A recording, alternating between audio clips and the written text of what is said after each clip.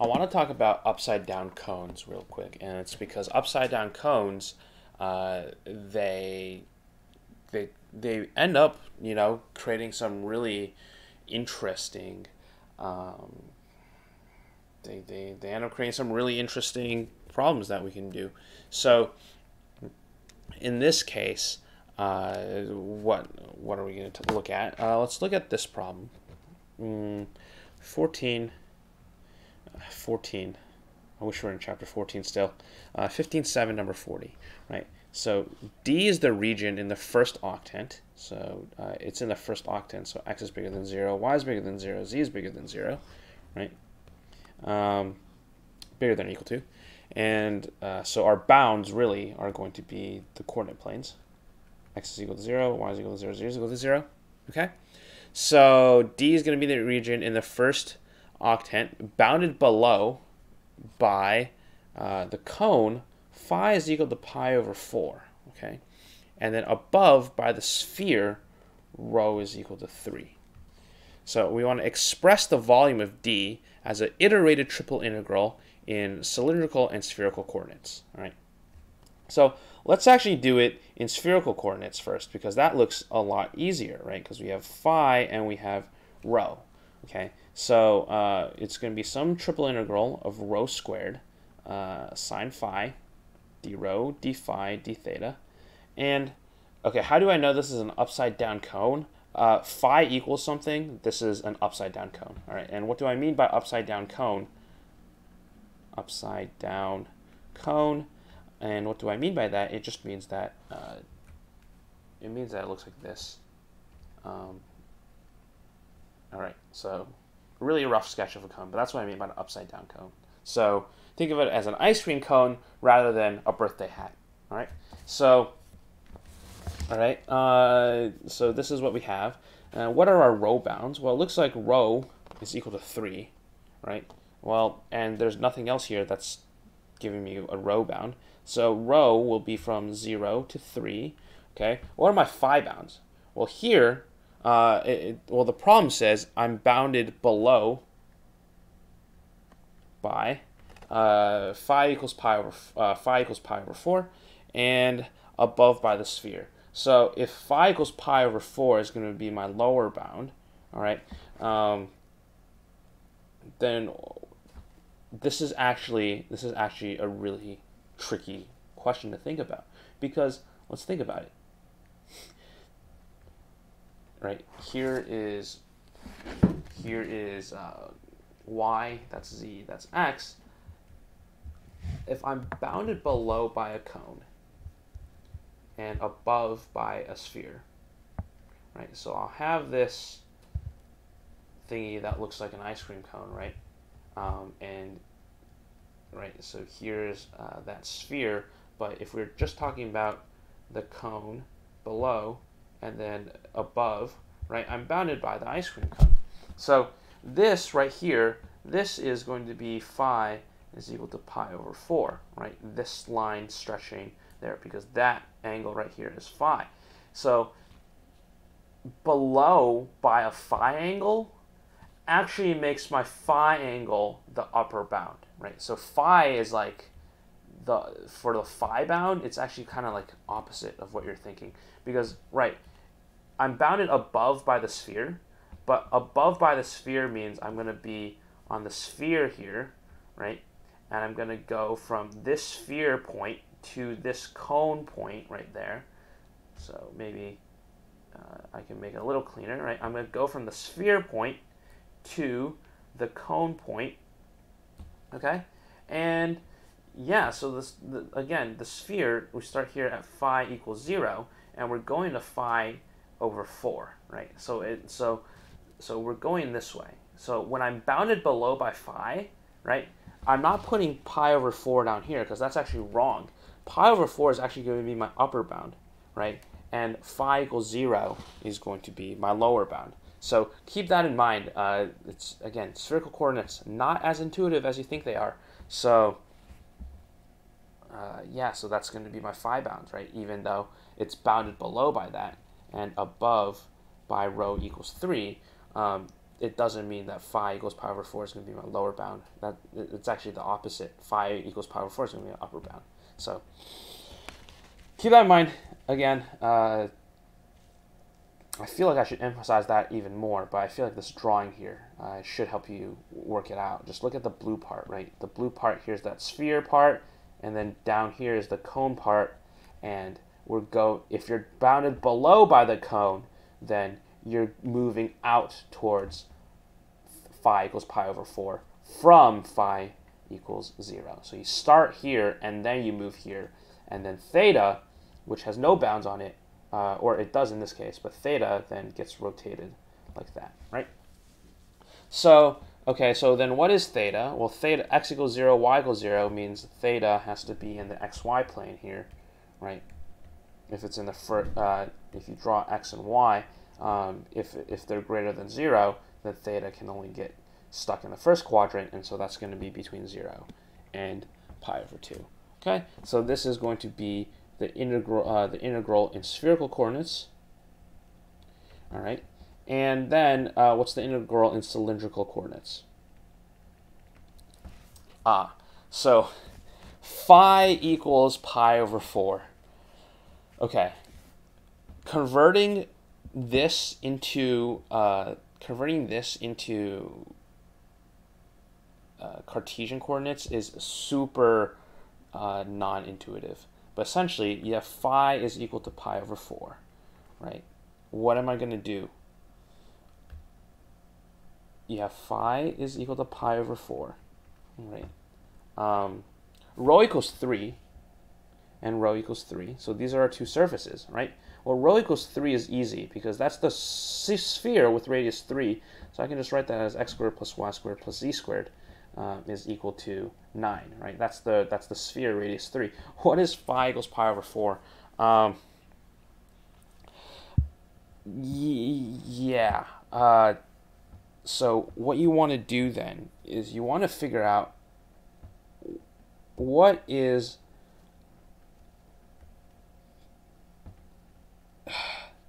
essentially you want to figure out arctan phi is equal to pi over 4. All right. So you want to figure out what value makes it such that arctan of x, well, so actually I'm wording this wrong. So let's look at phi is equal to pi over 4. Phi is equal to pi over 4, which is going to be arctan of some number. Let's call it, what should we call this? Arctan k. All right. Pi over 4 is equal to arctan k. So what in the world is going to have an arctan? What k value is going to get me pi over 4 for the arctangent? And I can't think of one off the top of my head, right? This is actually super non-intuitive, and hopefully the book has a way to help you figure out how to figure out the conversion here, because I am lost.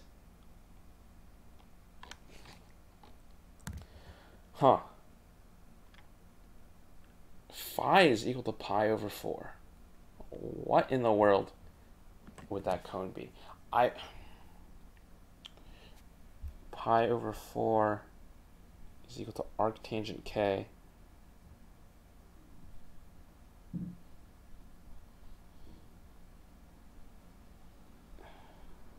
Oh yeah, okay, I see. So so if I take the tangent of both sides, right, then I'll find k. So you want to find k here, and then k is going to be equal to tangent of pi over 4, which is equal to 1. All right. So what does that mean? So pi over 4 is equal to arctan 1. Well, that means that when you have this equation, once you found k, once you found 1, which is equal to k, you have the equation k times z is equal to the square root of x squared plus y squared. That's what it means. And I know this makes absolutely no sense at all. It feels like I'm just pulling this from my butt, but I promise you, this is what you get. All right. So so phi equals pi over 4 equals arctan 1, and then equals arctan k, right? And then you find that k is equal to 1 because the tangent of pi over 4 is equal to 1. So then arctan of 1 is equal to pi over 4. And then here you see that z then is equal to x squared plus y squared. So yeah, super non-intuitive here. So again, let's cover this. So let's rephrase all of this actually. Okay, we know phi is equal to pi over 4. All right, and so what I want to do then is I want to take pi over 4 and I want to plug it into tangent of pi over 4, which gets me 1. All right, and this value 1 is equal to some value k. All right, and so k is equal to tangent of phi, and then what do I have? Then I have z, or k times z, is equal to the square root of x squared plus y squared. All right, just take this for what it is, and to find k, it's equal to tangent phi. So in our case, then k is equal to 1, and so our equation for our cone is going to be z is equal to square root of x squared plus y squared. All right. Okay. Enough of that. So we got our two equations in Cartesian now, and how are we going to write them in cylindrical? Well, so you have z is equal to square root of x squared plus y squared, which means it's actually just equal to r, right? Because in cylindrical then, right, x squared plus y squared is r squared, and you get that. And then the next equation you got to solve, which then you got 9 minus x squared minus y squared, which actually then becomes 9 minus r squared, right? But this is z squared, and then z is equal to plus or minus root 9 minus r squared, okay? So you got the cone, and then you got the sphere, all right? And notice for the sphere, we actually don't want the negative sign because we have these other bounds, right? We got x equals 0, y equals 0, z equals 0, so it has to be positive, and then so we actually choose the positive one, square root, because we're in the first quadrant, first octant. Okay? All right, so it looks like we have our z-bounds now. And my z-bounds then in in cylindrical coordinates, we got r dz, dr, d theta, right? We're bounded below by the cone, and here there's no shenanigans. Below actually means below, so we're going to put r there. And then above, we're going to put square root of 9 minus r squared. Okay? Now what? Now we got to find where they're equal to each other, right? Now we got to find the intersection to find a drawing in the xy plane. So I set my z's equal to each other. I got r is equal to just plus root 9 r squared minus r squared. All right, and now r squared is equal to 9 minus r squared. 2r squared is equal to 9. R squared is equal to 9 halves. R is equal to 3 divided by root 2. So my r bounds are going to go from 0 to 3 divided by root 2.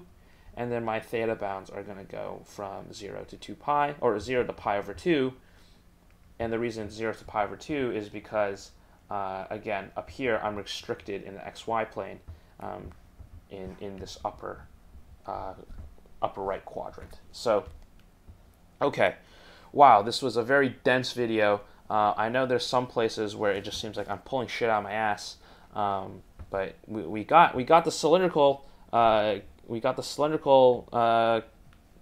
integral, and we got the spherical integral as well up here. So there we go. I just drew over it. Here's that spherical integral, and there's that cylindrical integral. And they're going to be equal. If you actually evaluate both of them, you're going to get the same answer. So, okay, that's it for 15.7.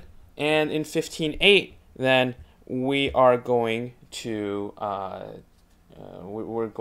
discuss change of variables integration, which is very important as well. And yeah, that's exciting. And I believe there's going to be 2 videos in that section. So I'll see you guys in the next video.